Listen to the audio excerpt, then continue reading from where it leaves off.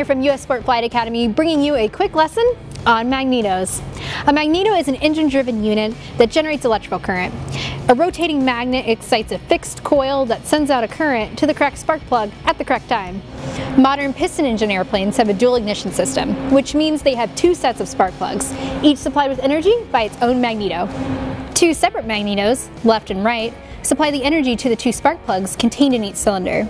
Each mag fires one spark plug per cylinder, creating an efficient, redundant system that allows the engine to operate at full power independent of the engine-driven alternator. So unlike your car, if your alternator fails and your battery goes out, your aircraft engine will continue to run because of magnetos. When you do an engine run-up before takeoff, you'll perform a mag drop check to verify that both magnetos are working and falling within required tolerances. When you cycle a magneto off during the check, you are anticipating a certain RPM drop associated with running the cylinder on half ignition. If you notice a significantly higher drop in RPMs, it could be a sign that you are experiencing some form of carbon deposit in that spark plug gap, and you'll want to lean out the mixture and increase the power to try and burn off that excess carbon. Make sure you have each and every cylinder firing and producing peak power before you go fly.